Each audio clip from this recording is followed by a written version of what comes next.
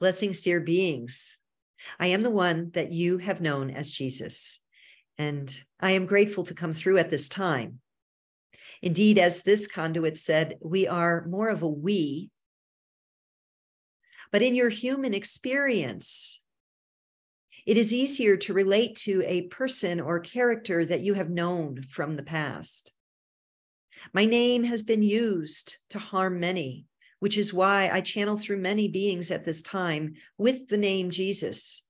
It is a reclamation, you could say, and also an offering of healing, an extension of love. We are very pleased to be able to come through at this time to share this message of forgiveness, that you may understand, that you may feel the possibility of your own liberation in a way that is not shown to you in any way, shape, or form in the world within which you now reside. All the guidance of that which this being calls the 3D world will take you indeed away from your own liberation and not toward it. For the true guidance seems contrary to the world in which you live, that seems unsafe and full of separation and danger.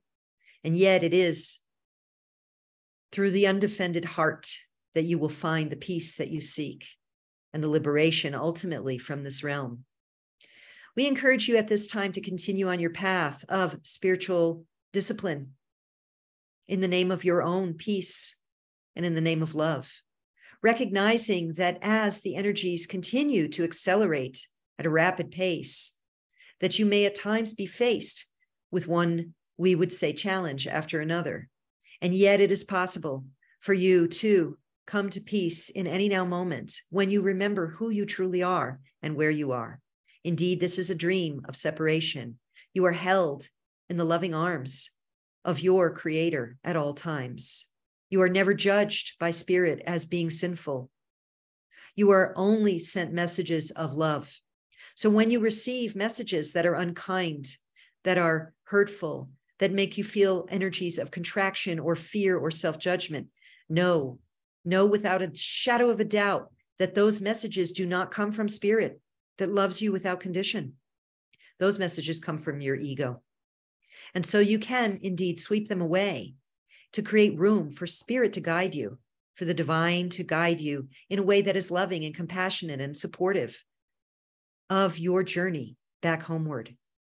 We are here as a collective of guides, many, many in realms that you cannot see from where you are, in order to support your collective ascension at this time. And we pour love over you, each of you and all of you.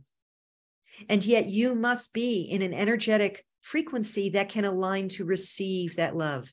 And so at this time, we invite you to come to a place of receptivity by pushing aside your judgments toward yourself and others, by choosing again and again to be in alignment with love, and to open and to ask us to speak to you, to hold you, to pour the love toward you, and you will begin to feel it. From our end, there is no block. It is from your end that you often block these frequencies of love.